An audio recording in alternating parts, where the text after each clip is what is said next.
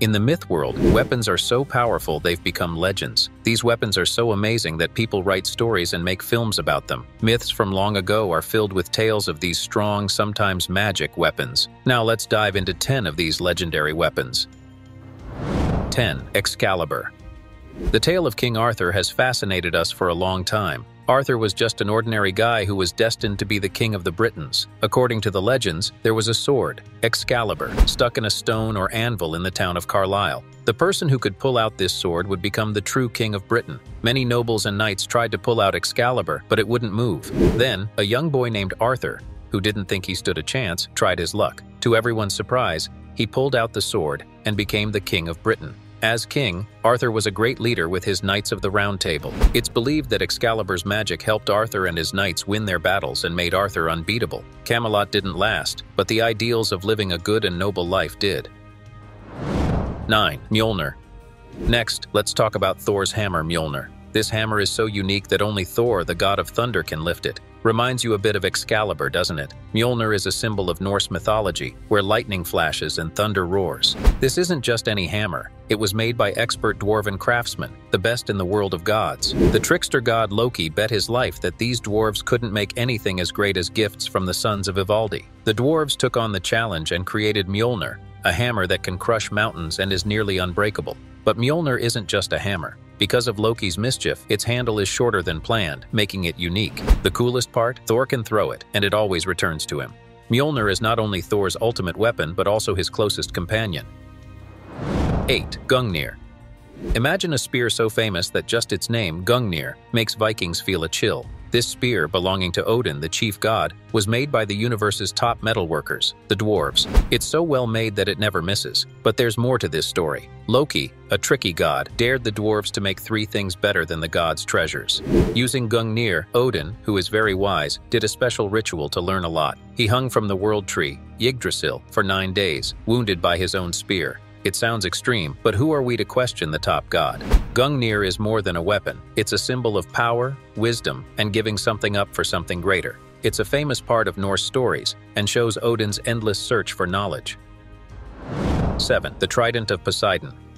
Poseidon, the sea god, has a mighty 3-pointed trident. This special weapon lets him control the ocean's power. Imagine calming or stirring up the sea with a small movement. This trident isn't just for show. It was one of 3 special weapons made by the Cyclopes for the gods to fight the Titans. Poseidon got the perfect thing for the beach. With his trident, he could call sea creatures, make water, and cause earthquakes. It's more than a weapon. It's a symbol of his control over the sea and its creatures. The Trident of Poseidon is more than a cool tool. It represents strength, authority, and the sea's unpredictable nature.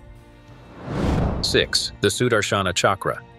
The Sudarshana Chakra is known as the strongest weapon in Hindu stories. It belongs to Lord Vishnu, the protector of the universe. This spinning sun-like disc was made by the god Vishwakarma. It's so bright there's no darkness where it is. Its 108 sharp edges represent 108 important Hindu texts. It always comes back to Vishnu after hitting its target. In many big stories, the chakra plays a key role. It was used as a sundial in a huge war and even cut off the head of a demon king's brother. It's not just a weapon. It's a symbol of doing what's right and Vishnu's commitment to keeping the universe in order. 5. Kusanagi. Kusanagi-no-Tsurugi, which sounds like a mystery and feels powerful, is a famous sword from Japan's ancient times. Though its name means grass-cutting sword, this is no ordinary sword. It's a special, almost magical weapon with a story as sharp and thrilling as its blade. Here's the exciting part. Within Yamata, no Orochi, a scary serpent with 8 heads, lay Kusanagi. The storm god Susanoo beat this monster and found the sword in one of its tails. Imagine finding treasure in such an unexpected place. But Kusanagi is more than a sword. It's one of Japan's 3 sacred treasures, symbolizing the emperor's throne, along with a wise mirror and a kind jewel. It represents courage and the good rule of Japanese emperors. The mystery of where Kusanagi is now makes it even more intriguing. It's said to be in Atsuta Shrine, but no one can see it. Kusanagi is a symbol of bravery, mystery, and the lasting impact of great warriors. 4. Brahmastra. Now let's talk about the Brahmastra from Hindu mythology, which takes the prize for being an incredibly powerful weapon. The Brahmastra is far from ordinary. It's a name that echoes with power and holiness. Lord Brahma, the creator of the universe, made this extraordinary weapon. This isn't just any bow and arrow, but a divine force that could destroy whole planets. The fascinating thing about the Brahmastra is that it's not a physical weapon. It's a sacred chant, a mantra that, when said, brings forth a divine weapon with unbelievable power. It's like the ultimate hidden weapon. However, the Brahmastra is more than just a weapon. It stands for the gods' intervention and shows their strength. Using it is considered a last option because it's said to harm the environment a lot, like a nuclear bomb. That's pretty intense. The Brahmastra plays a big role in two epic stories, the Ramayana and Mahabharata. So, the Brahmastra is not just a tool, it's a symbol of divine power and a last resort weapon, similar to today's nuclear weapons or the fire weapons Sun Tzu talked about in The Art of War. 3. Aegis. This is a shield not like any other, a magical one named Aegis, belonging to Athena, the goddess who loves knowledge and battles. This shield, created by Hephaestus, the god known for his incredible blacksmith skills, isn't just for defense, it's a symbol of divine strength and safety. How cool is it to have connections with gods? Aegis often looks like a cloak or a piece of animal skin, and what's terrifying is that it's decorated with the head of Medusa, the monster with snakes for hair. Imagine facing your enemies with that. It's so strong that no weapon can break it, and it even scares enemies just by its appearance. This shield is like a badge of ultimate power. But Aegis means more than just a weapon. It shows Athena's protective nature, her smart battle strategies, and her deep understanding of war. She even shared her Aegis with her favorite heroes, like Perseus and Hercules, during their brave adventures. It stands for divine guarding, military wisdom, and the god's blessing.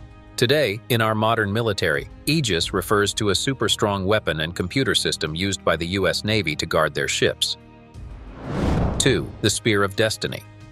The Spear of Destiny, shrouded in an air of mystery and fabled tales, is not merely a relic from history. It represents a divine force and a predetermined fate. As narrated in the Gospel of John, this spear, also known by the name Holy Lance, was wielded by Saint Longinus, a soldier of the Roman Empire, to wound Jesus Christ at his side while he was being crucified. This act was significant for two reasons. It was the final of Christ's 5 holy wounds, and it miraculously cured Longinus's problem with his eye, thus surrounding the spear with an aura of miraculous divine intervention. Various artifacts are claimed to be the authentic Spear of Destiny, each boasting its own narrative and historical importance. One is housed in St. Peter's Basilica in Rome, presented as a gift to Pope Innocent VIII following the conquest of Constantinople. Another, the Lance of St. Maurice, is kept in the Hofburg Palace in Vienna and has been used in the ceremonies of coronation. A third spear is located in Vagarshaphat, Armenia, connected to the story of St. Jude the Apostle. 1. Gae-Bolg. In the realm of Celtic mythology, the Gae-Bolg represents a distinct kind of mythical might. This spear, owned by the legendary hero Cuchulainn from the Ulster cycle of Irish myths, was crafted from the bone of a sea creature and was taught to him exclusively by his combat instructor, Scathach. The special and ceremonial manner in which the Gae-Bolg was utilized highlights its mystical background. The terror of the Gae-Bolg came from its gruesome operating mechanism. Once it penetrated a person's body, it would expand into 30 sharp barbs, making its removal an unsettling process involving the cutting of flesh. Its sorrowful history is underscored by the battles of Cuchulainn, notably with his foster brother Ferdiad, and later with his own son Conla. In each instance, the spear was employed as a final option due to its certain lethal outcome. Is there a mythological weapon from your culture or a story you've heard that stands out to you? Share your thoughts and stories in the comments below. And if you enjoyed this mythical journey, please consider liking and subscribing for more fascinating explorations into the worlds of legends and lore.